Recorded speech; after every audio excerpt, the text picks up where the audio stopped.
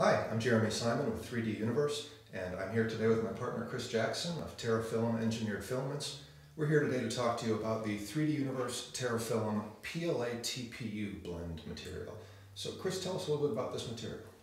Well, you know, Jeremy, this is one of our most versatile materials.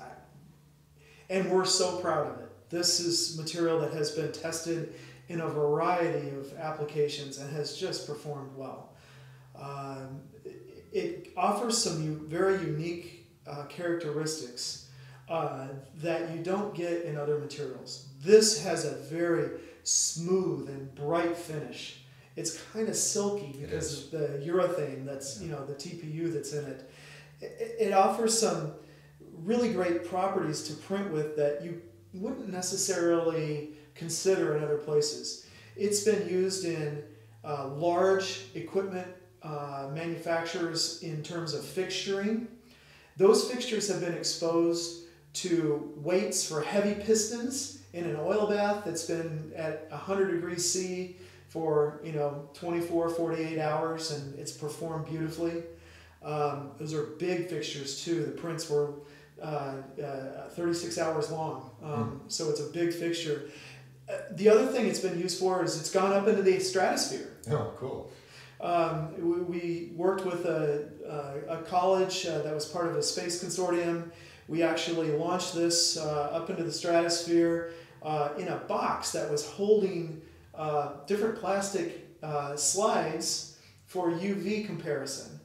And so this was launched in a balloon up to 100,000 feet. It set up there in the atmosphere for about 4 hours and then was taken back to Earth.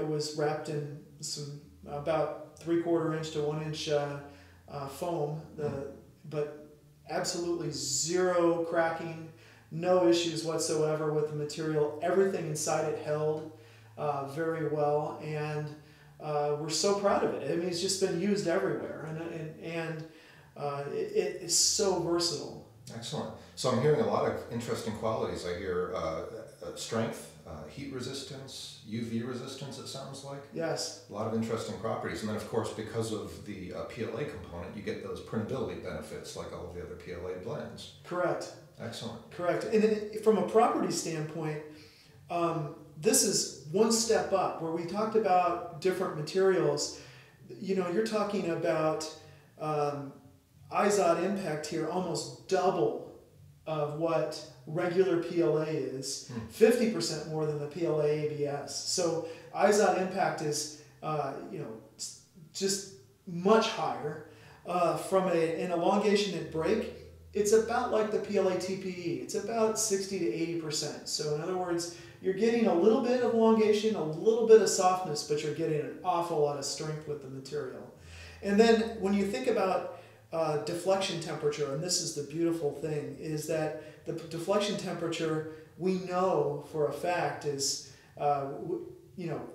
80, 75 C starts to deflect some, but like I said before, we've run this in oil baths that have been subjected to 100 degrees C and still haven't seen any sort of part warpage. Now the part was big and solid. So in thinner wall applications, you're going to be down in the 75 degrees C. But, it's just been so cool because of that. And that particular fixture is we call it the Blue Monster because it's a big fixture. But, you can see it comes out really well in the blue. It does. It's a beautiful color. And like you said, it has this wonderful silky finish that I just love. It really has a beautiful, attractive surface finish that I think is a really nice benefit of this material. And as you said, the give compared to a normal PLA part, this would typically just break if this was normal PLA. Right. But because of that TPU, you have some really nice resilience and flex that you can withstand. So it's not super flexible like just a pure TPU. You still have some of that rigidity, right? But right. You have the balance between the two, I guess. You have a nice balance. Yeah. And, the other thing that comes with this, I think, is that TPU gives it some higher melt flow. So when it's coming out of your extruder, it's going to be layered much better than some other materials. So you're talking about layer strength and that kind of stuff. It gives you a lot of performance in that perspective.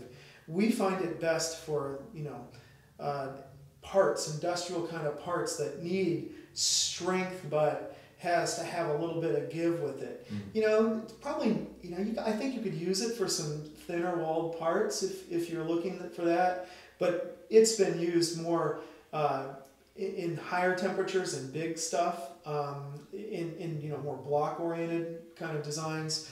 The other thing is, when I talked about the space setup, that was a pretty thin walled part. That was about 5 mils thick. Okay. So the box was about 5 mils thick, and it was you know, 4 by, you know, it's just a cube. Yeah, yeah. So it's Well, it's kind of like one of these, the test prints that I did here. This is a part of a motor mount for for a 3D printer component, and the center column here is an opening, so there's a little bit of give in that, and it seemed like that might be a good example of the sort of thing you'd print with a material like this. Yeah, and we have been tinkering around with our own printer here, where we've been making a large bed printer for ourselves, and we wanted something that was almost 24 by 24 inches, where we could make a nice volume print. And we did the same thing. We created our own motor mounts for this material. Excellent. So that's a great example. Excellent. Yeah, so it seems like this material has a little bit of a higher temperature range in terms of the printing. We did a lot of testing, as we usually do, to see what works best for this material. We found that a range of anywhere from 245 degrees up to 260 degrees Celsius worked well for this material. And we ended up with a bed temperature of about 60 degrees Celsius, very similar to what we would do with a PLA. We were using about a 20% fan speed on this.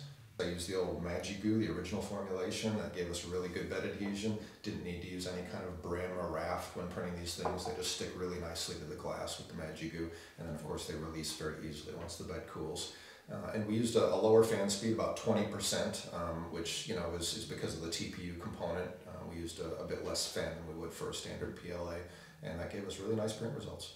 That's terrific. I think one of the unique things about any kind of unique material that has a blend or that kind of stuff is when you can get it so that you're not having to worry about warping, and you're not having to worry about sputtering at your nozzle, or you're not having to worry about gooing up, or inconsistencies in the material. And those are the kinds of things that we're so proud of about, especially this material, is that it's so uniform when you print with it. It is, it really is. You know, we always advise our customers to watch their first layer or two really carefully to make sure that they're getting good bed adhesion on those initial layers.